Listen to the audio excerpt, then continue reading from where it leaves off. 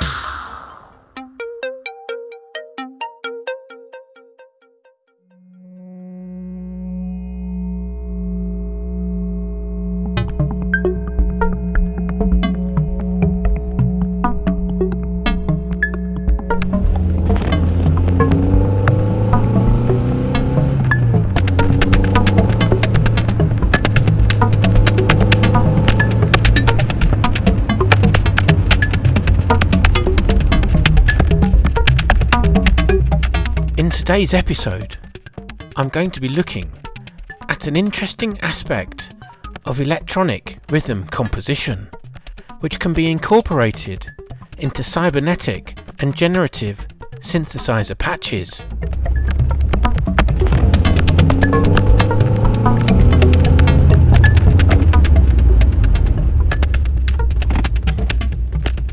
The Euclidean algorithm is based on the Greek theorist Euclid's seminal treatise on mathematical definitions, entitled Elements, published around 300 BC. His algorithm computes the greatest common divisor of any two whole numbers, and using his idea, it's possible to create fascinating rhythms and polyrhythms. The central property of Euclidean rhythms is that their numeric patterns are distributed as evenly as possible through each cycle of music. And using the algorithm as our key, we can unlock the ancient secrets of tribal polyrhythms. The algorithm itself is quite simple, but its rules must be followed carefully. Let's take a simple example first to see what the process is using Euclidean rhythm 3/8. The first number is the amount of active steps in the sequence, in this case 3, represented by the pink beads. And the second is the total number of steps before it loops round. This leaves 5 inactive notes, which are the blue beads. Euclid's algorithm is then used to compute the most even distribution of active notes compared to inactive notes in any given sequence. To begin dividing the notes up equally, we shift the inactive notes to go between the active notes, leaving any remainders at the end like this. This is repeated until only one group of remainders are left, like this.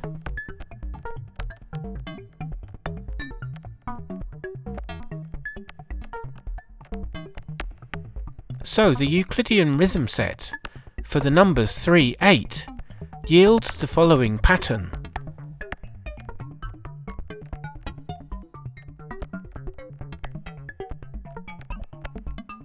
Using a sequencer, it would look and sound like this.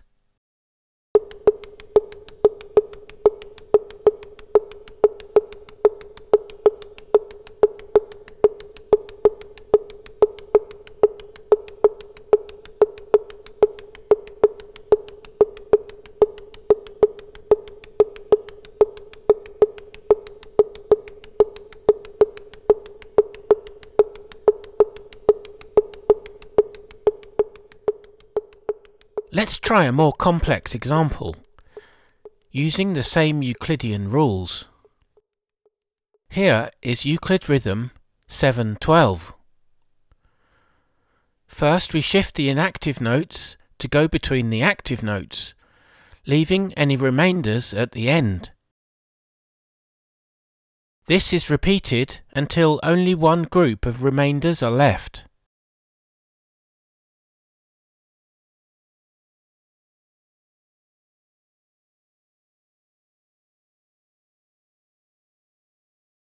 So the Euclidean rhythm set for the numbers 7/12 yields the following pattern. Using the sequencer, it would look and sound like this.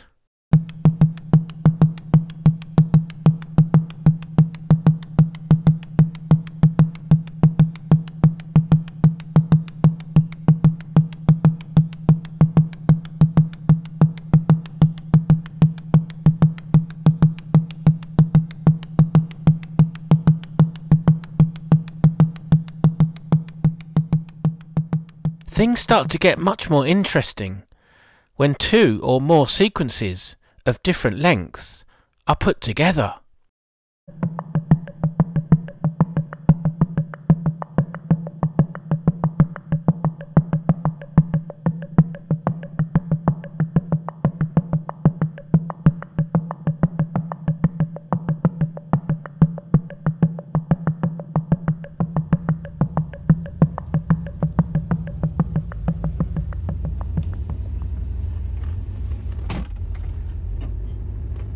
And it's these polyrhythmic ideas that we can incorporate into the larger context of generative, cybernetic, modular compositions.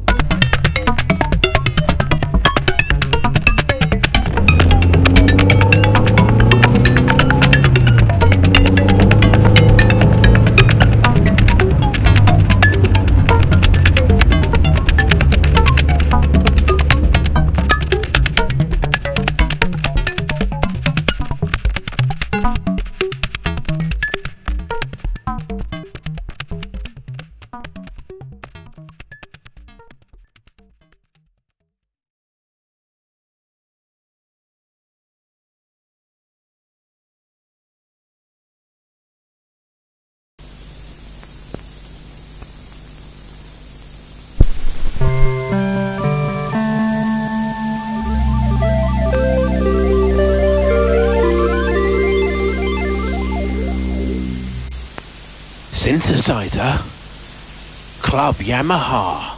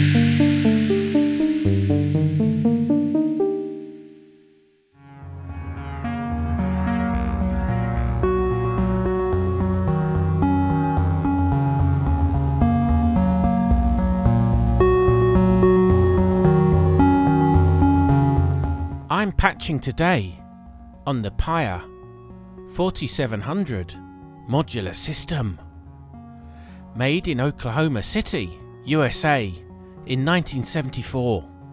The Paya is probably the worst modular synth ever made, but that's why I love it.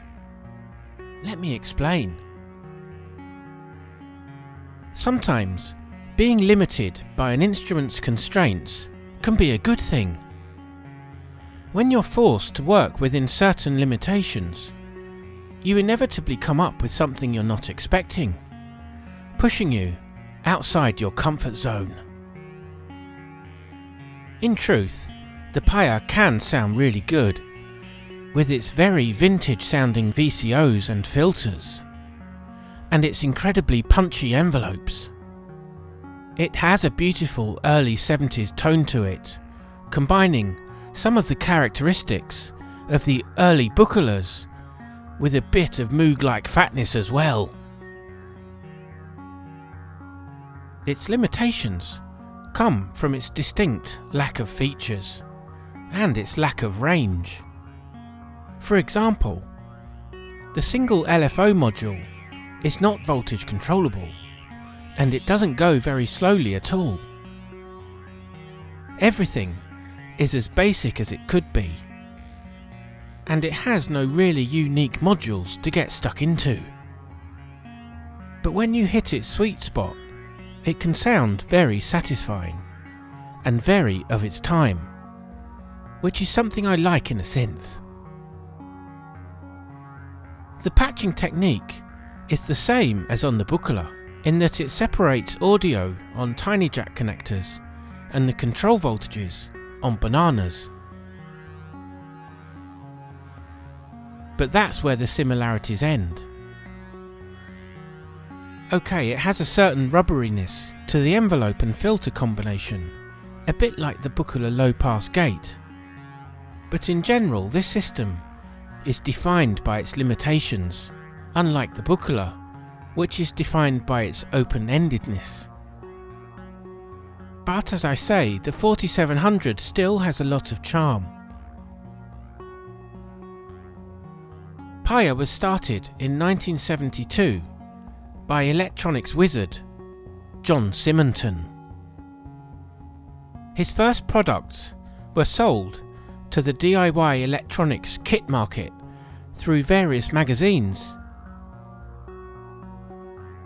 This was a popular new scene at the time, and Paya became one of the leading brands, making various musical electronic instruments and gizmos. In fact, Symington pioneered this DIY modular synth scene in the early 1970s,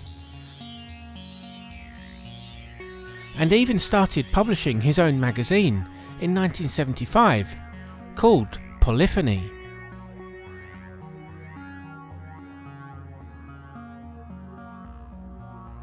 It ran for many years and eventually evolved into Electronic Musician magazine in the mid-1980s, which is still going strong today. The 4700 that he sold in kits in the early 1970s was built to a very tight budget, and it was designed for hobbyists to build themselves at home. And that's why it doesn't really compare to a fully fledged modular system from companies like Moog, ARP or Buchla. However, it's still packed full of 1970s circuits inside the modules, and for that reason I like having it around. Here's today's patch. The Paya sequencer, although simple, has an unusual 12-step length, and each step can be patched to be the looping point. So let's start by patching the 12th output to the reset input. I'll take the internal sequencer clock out to trigger our first envelope.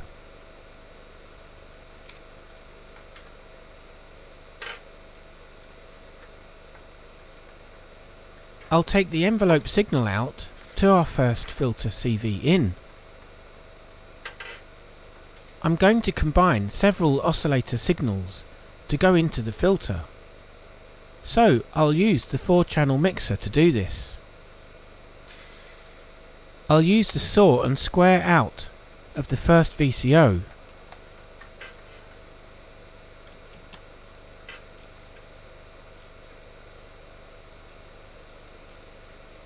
And the triangle and square from a second VCO.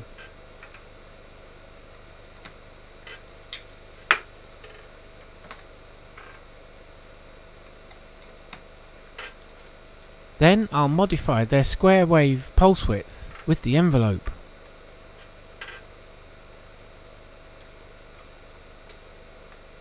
Both VCOs will have their pitch controlled from the sequencer.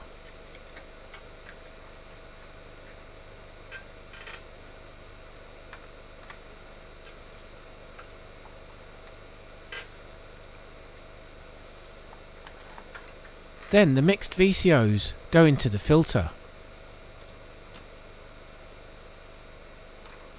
The low pass output will go into a second filter, which will be our main output, with the low pass being on the left and the band pass on the right. I'll use an LFO to change the frequency of filter 2.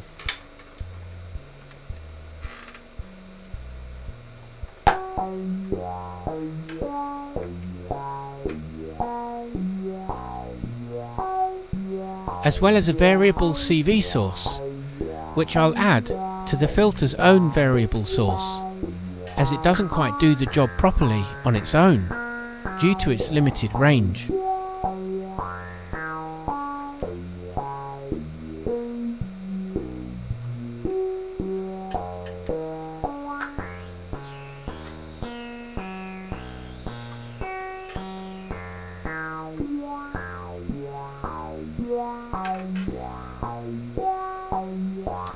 Now I'll set up a second envelope and VCA to send out on a third channel to beef up the sound a bit.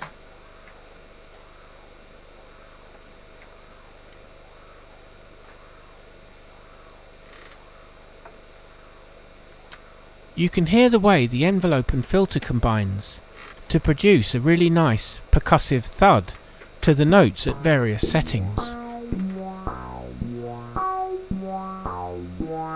I'll also add in the very cute Paya flanger on a 4th channel. This is a really unique sounding Bucket Brigade flanger phaser effect.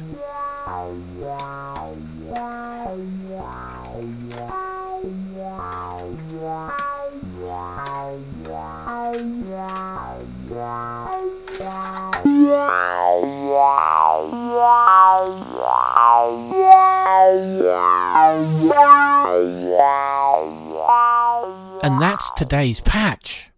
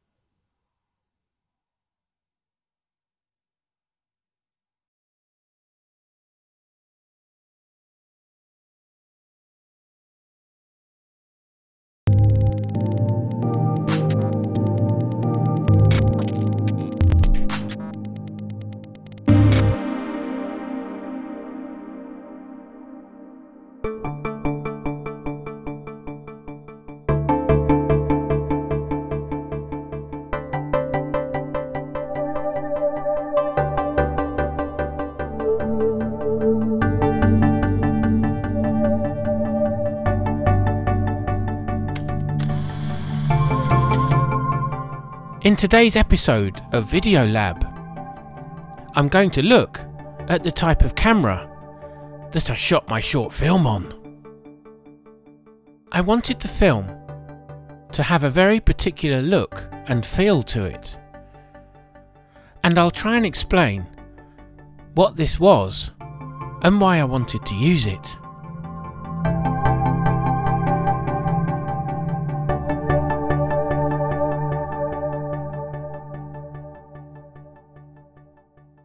Video cameras were introduced in the 1950s as a way of transmitting live broadcasts, as opposed to cinema cameras, which use film that has to be processed before it can be viewed.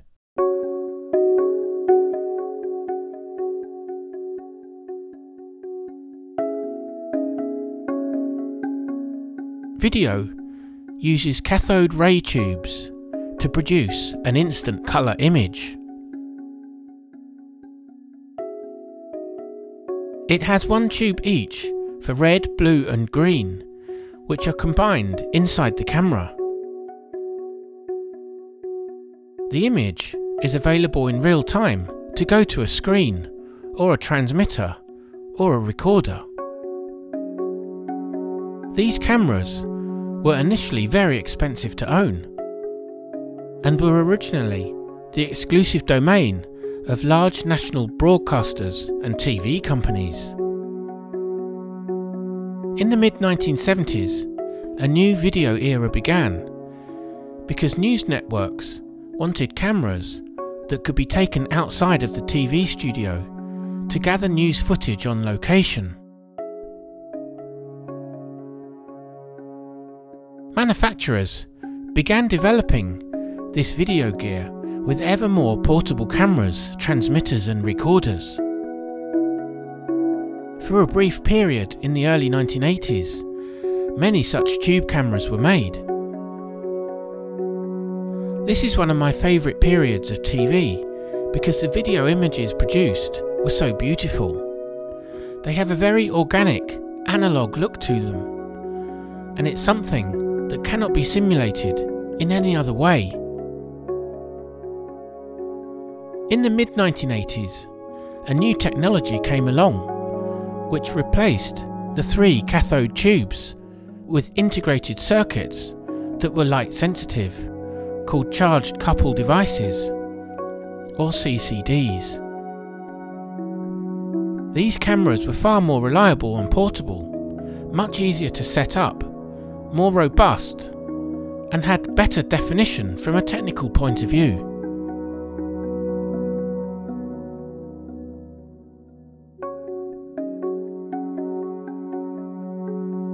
However, in my opinion, they lost the magical look of the tube cameras they replaced. Here's a comparison between the tube camera and an early CCD camera. You can see the difference in the way it looks.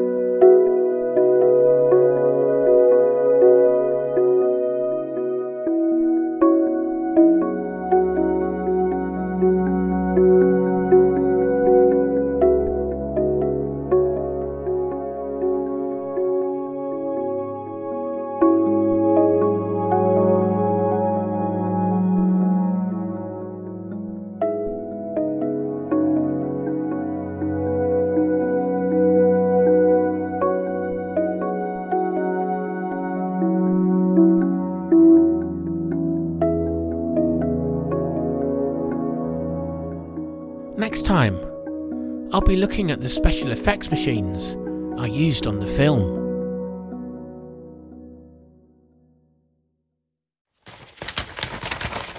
Well, that's it for the Memetune programme, Series 2. episode 4. Bye for now.